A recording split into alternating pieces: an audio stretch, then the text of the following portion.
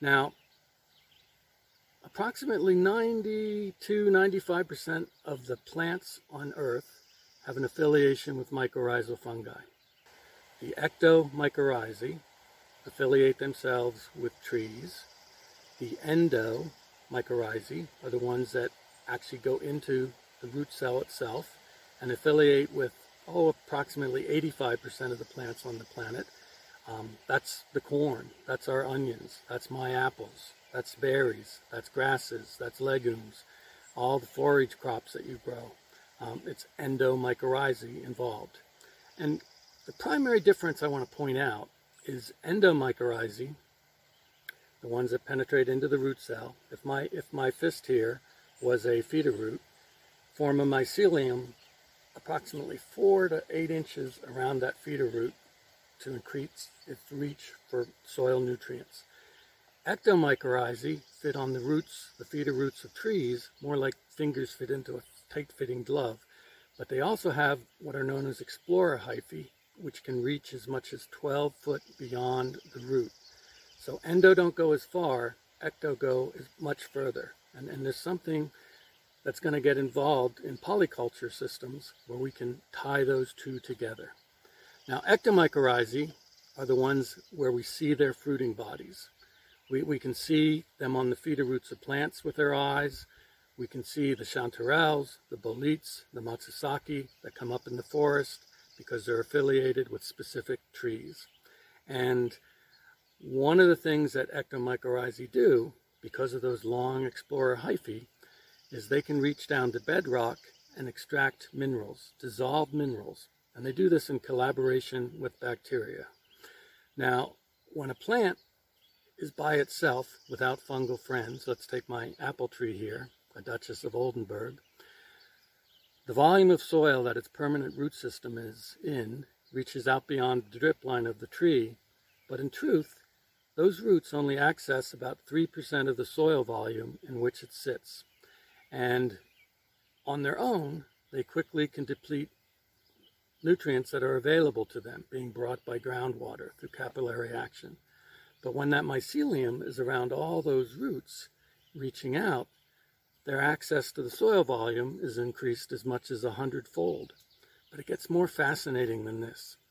It wasn't until the 1880s that humans recognized that these fungi on the roots of trees, the ones they could see, were probably doing something beneficial for plants, that some kind of symbiosis was involved here. This wasn't a disease. We took many, many decades to take those thoughts further. And one of the ways I like to think of this is we're basically still in kindergarten in terms of how much we know about all this. We've identified maybe 5% of the species in the fungal kingdom. So there's a lot more to be learned. Back in 1924, when Rudolf Steiner was giving his agricultural lectures in Germany, he talked about how the roots of plants would mesh together and they'd bring nutrients to each other and they'd defend each other. And he referred to this as what he said is the common root being. Now today, scientists use the term the common mycorrhizal network. Here's where things get really fascinating. I'm going to refer to this as the underground economy. So plants, which are out there in the sunshine, photosynthesizing, producing sugars, trade as much as 60–70% of those sugars to the biology in the soil.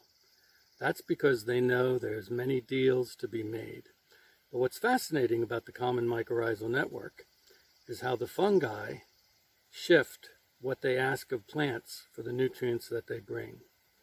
And those plants that are photosynthesizing really well tend to need to pay a little bit more for the phosphorus and the trace minerals that the fungi bring so that the system as a whole can deliver nutrients to the less well-off plants. It's kind of like social democracy, and it's pretty cool, and we're just starting to understand how nutrients move throughout a network. And we as growers have to also recognize, when we're talking about trace minerals in particular, it just takes a little bit, a nudge here and there, to make metabolism as robust as possible. Now, the Endomycorrhizae, the ones forming these common mycorrhizal networks primarily, we cannot see. This is a realm invisible to our eyes. And so I like to point out that we really have to rely on our imagination to understand what the fungi are doing for the plants, which in turn we are growing. Now, Endomycorrhiza are going to be responsible for nutrient density. They're going to play a big role in inducing systemic resistance to disease for the crops that we grow. Here in my orchard, say, it's not just apple trees growing in an herbicide strip with a little bit of grass, token grass between the rows. It's a community of plants. And I have a perennial system that's easy to form. You can see that right behind me.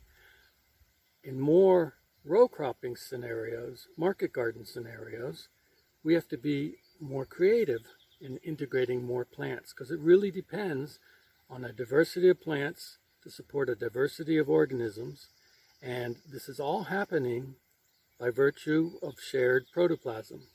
So fungi penetrate into the root cells, fungi penetrate into the intercellular spaces, fungi are filled with protoplasm. This is how a bidirectional flow of nutrients can occur. And those nutrients can go into one plant, which doesn't necessarily need that, and in turn be taken out through a fungal pipeline and delivered to another plant. So this is that notion of passage plants, of the network itself having an intelligence to get things to go where they are needed. And again, I'm going to totally remember, I'm in kindergarten. I don't begin to understand a lot of this. My job is to honor.